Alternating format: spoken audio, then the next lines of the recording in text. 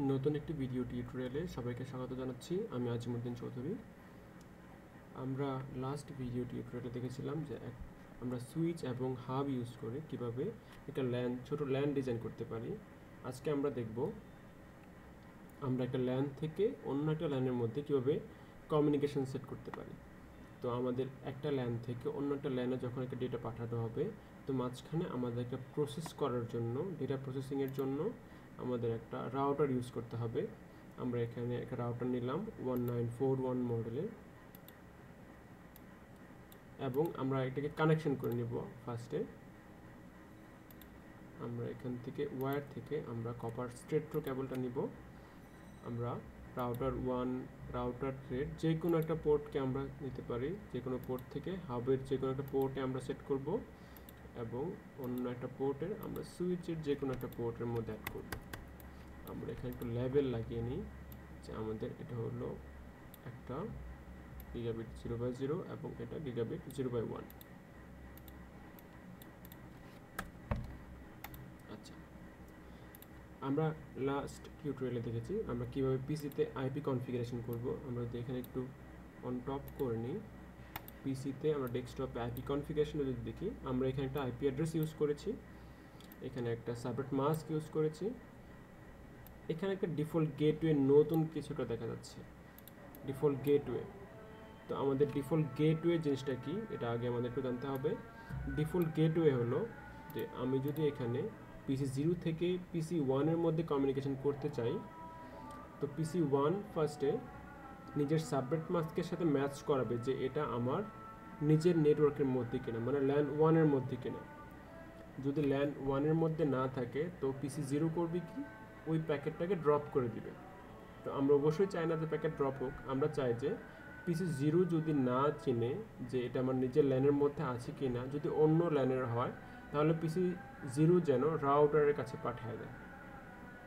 Router হয়তো বা জানতে পারে যে ওই নেটওয়ার্কটা কোন দিকে আছে। তো ওইটা জানার জন্য একটা অ্যাড্রেস লাগবে আমাদের। ওই অ্যাড্রেসটা হলো যে আমি কোন দিকে পাঠাবো, যদি ম্যাচ না হয় ওই অ্যাড্রেসের মধ্যে পাঠাবো। ওই অ্যাড্রেসটাকে আমরা বলবো রাউটারের এই ইন্টারফেসের অ্যাড্রেস। ইন্টারফেসের মধ্যে আমরা একটা আইপি বসাবো, এবং ওই ইন্টারফেসের আইপি অ্যাড্রেসটাকে আমরা বলবো একটা ল্যানের ডিফল্ট গেটওয়ে। ঠিক আছে, তো আমরা আগে রাউটারের মধ্যে একটা আইপি অ্যাড্রেস বসাবো। রাউটারের মধ্যে আমরা যদি রিয়েল লাইফ ইমপ্লিমেন্টেশনের মধ্যে যেতে চাই, তো আমরা একটা পিসি নেব, এখান থেকে আমরা একটা ল্যাপটপ নিলাম, এবং এখানে আমরা ওয়্যার থেকে কনসোল কেবলটা নিব, পিসির ল্যাপটপের RS232-তে আমরা বসাবো, এবং রাউটারের কনসোল পোর্টের মধ্যে বসাবো।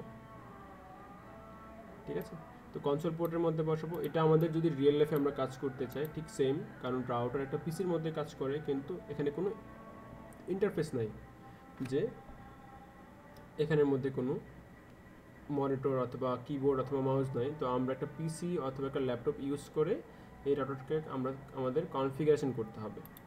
তো এখানে সুবিধার জন্য প্যাকেট ট্রেসারের মধ্যে রাউটারের মধ্যে একটা কমান্ড লাইন ইন্টারফেস আছে, আমি দেখাই। ল্যাপটপ থেকে যদি আমরা ওপেন করতে চাই, আমরা ডেস্কটপে যাব, টার্মিনালে যাব, হাইপার টার্মিনাল, ওকে দিব, আমরা এখানে রাউটারের মধ্যে ঢুকতে পারবো।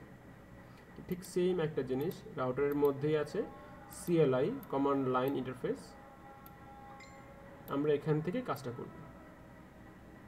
ফার্স্টে আমরা যদি এখানে দেখি যে একটা ডায়ালগ বক্স আসবে, যেটাকে ইয়েস অথবা নো লেখা। আমরা এখানে নো প্রথম দিব, আমরা নো দিয়েই স্টার্ট করব। এখানে আমরা আছি সিসকো iOS অপারেটিং সিস্টেমের মধ্যে 4টা মোডের মধ্যে আমরা ফার্স্ট মোডে আছি, ইউজার এক্সিকিউশন মোড। আমরা এখান থেকে এনেবল লিখব, এনেবল লিখে আমরা প্রিভিলেজ এক্সিকিউশন মোডে যাব। প্রিভিলেজ এক্সিকিউশন মোডটা হলো যে আমরা এখানে কিছু শো করতে পারি, অথবা রাউটারের এখন রানিং কনফিগারেশনটা দেখতে পারি। তো আমরা এখানে আইপি অ্যাড্রেস বসাবো। আমি এই কমান্ড লাইন মোডের ইন্টারফেসের নামগুলোকে আমরা পরে কথা বলবো এগুলো নিয়ে। আমরা এখানে একটা আইপি অ্যাড্রেস বসাবো। তো আমাদের যাইতে হবে গ্লোবাল কনফিগারেশন মোডে, যেখানে আমরা কিছু চেঞ্জ করতে পারবো। তো আমরা এখানে লিখবো কনফিগার টার্মিনাল। লিখে আমরা যদি ট্যাব ইউজ করি, ট্যাবটা আমরা খুবই ভালোভাবে ইউজ করব, ট্যাব স্পেলিং মিস্টেকের জন্য কোনো না হয়। কনফিগার টার্মিনাল দিয়ে আমরা এন্টার দিব। আমরা এখানে বলতেছি যে এগুলো হলো আমাদের ইন্টারফেস, গিগাবিট ইথারনেট 0/0 একটা ইন্টারফেস বলবো। আমরা এখানে লিখব ইন্টারফেস, আমরা ওই ইন্টারফেসের মধ্যে আগে ঢুকতে হবে। ইন্টারফেস গিগাবিট জি লিখে যদি ট্যাব ইউজ করি পুরো নামটা আসবে 0/0। আমরা ফার্স্টে এখানে লিখব আইপি অ্যাড্রেস।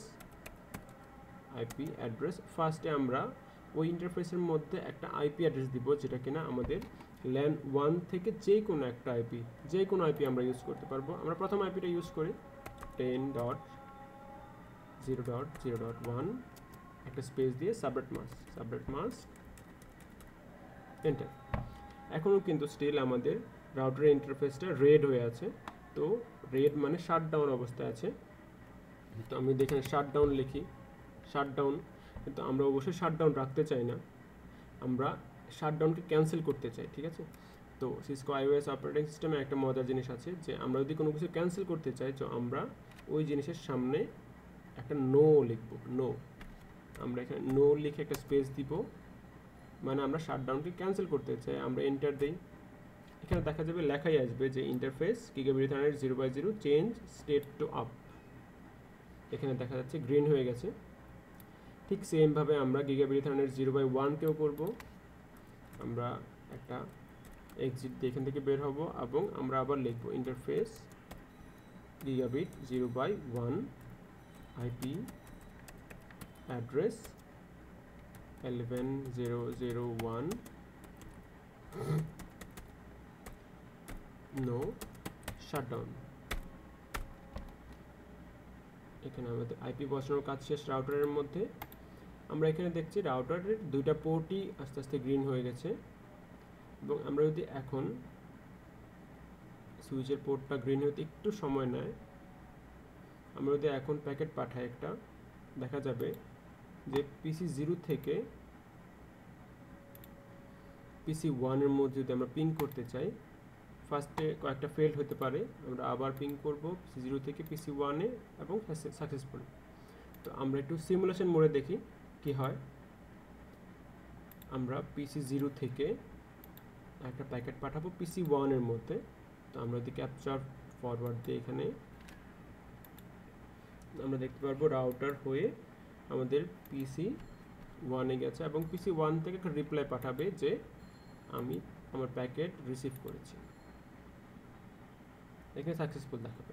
তো আমরা এই টিউটোরিয়ালে দেখলাম যে আমরা কিভাবে একটা আইপি একটা ডিফল্ট গেটওয়ে বসাতে পারি রাউটারের ইন্টারফেসের মধ্যে, এবং কমান্ড লাইন আমরা বেসিক দুইটা কমান্ড শিখলাম যে আমরা কিভাবে ইন্টারফেসের মধ্যে ঢুকবো এবং আইপি কিভাবে বসাবো। আমরা নেক্সট টিউটোরিয়াল আরও বেশি শেখার চেষ্টা করব, আস্তে আস্তে আমরা একটু অ্যাডভান্সের দিকে যাব। সবাই ভালো থাকবেন।